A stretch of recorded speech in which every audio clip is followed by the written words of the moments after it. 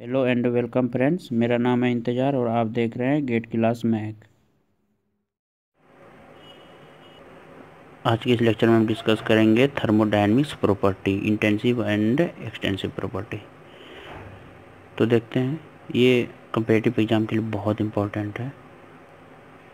ये दो पॉइंट बहुत इंपॉर्टेंट है, गेट पॉइंट भी बहुत इंपॉर्टेंट है, या तो कोई भी एग्जाम में आप बैठे उसके लिए बहुत इंपॉर्टेंट पॉइंट है। तो इसमें देखते हैं इंटेंसिव प्रॉपर्टी क्या है और एक्सटेंसिव प्रॉपर्टी क्या है। सबसे पहले देख लेते हैं इंटेंसिव, उसके बाद देखेंगे अपन एक्सटेंसिव। देखो, इंटेंसिव में आपको क्या याद रखना है, the thermodynamics property which is thermodynamics property thermodynamics property which is independent of mass, independent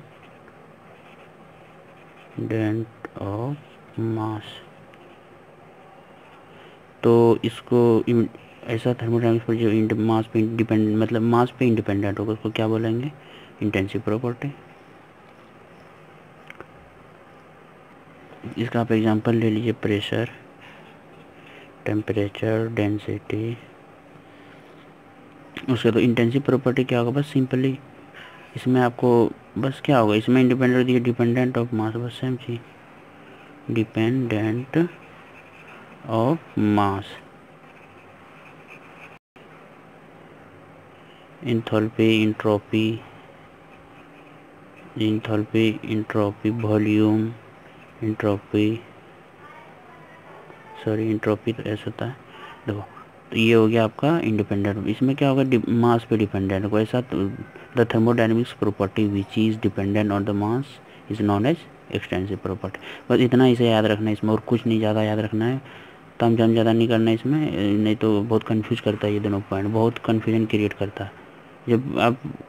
जब ऑप्शन चूज़ करने लगेंगे तो बहुत तो इसमें आपको इंटेंसिव, बस प्रेशर, टेम्परेचर, डेंसिटी, ये तीनों अगर याद कर लिए तो चाहे ऑप्शन मतलब कैसा भी बनाएगा तो आसानी से आप चूज़ कर सकते हैं। तो ये तीनों आपको याद रखना है, इंटेंसिव प्रॉपर्टी, प्रेशर, टेम्परेचर और डेंसिटी। इसमें कुछ पॉइंट है इंपॉर्टेंट, उसको याद रखना है। जैसे आपका किसी में भी स्पेसिफिक लगा हुआ है, स्पेसिफिक एनर्जी, स्पेसिफिक इंट्रोपी, तो वो क्या हो जाएगा आपका इंटेंसिव प्रॉपर्टी।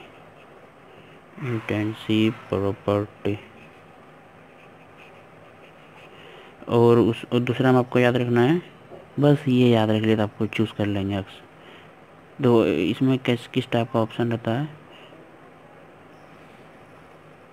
देखो इसमें एक प्रॉब्लम लेते हैं और समझते हैं। ये गेट 2011 में आया हुआ है, 1 मार्क्स का प्रॉब्लम था। देखो क्या प्रॉब्लम है, ये आपकी स्क्रीन पर आप प्रॉब्लम कॉर्नर पे उसको पढ़ सकते, पढ़िए। हीट एंड वर्क आर, और हीट एंड वर्क आर, चार ऑप्शन क्या दिए हुए, intensive property, extensive property, point function and path function. अब आप इसको यहाँ से आप चूज़ कर सकते हैं क्या है, बहुत इजीली चूज़ कर सकते हैं। हीट एंड वर्क के बारे में कहीं बताए थे क्या, इंटेंसिव एक्सटेंसिव प्रॉपर्टी दोनों नहीं, तो पॉइंट फंक्शन तो ये होगा ही नहीं, तो इसका ऑप्शन कौन सा हो जाएगा, इसका ऑप्शन हो जाएगा डी। इसका आंसर हो जाएगा ऑप्शन डी। फ्रेंड्स, हमें उम्मीद है कि ये वीडियो आपको पसंद आया होगा। तो फ्रेंड्स, लाइक और कमेंट तो बनता है अगर पसंद आया है तो।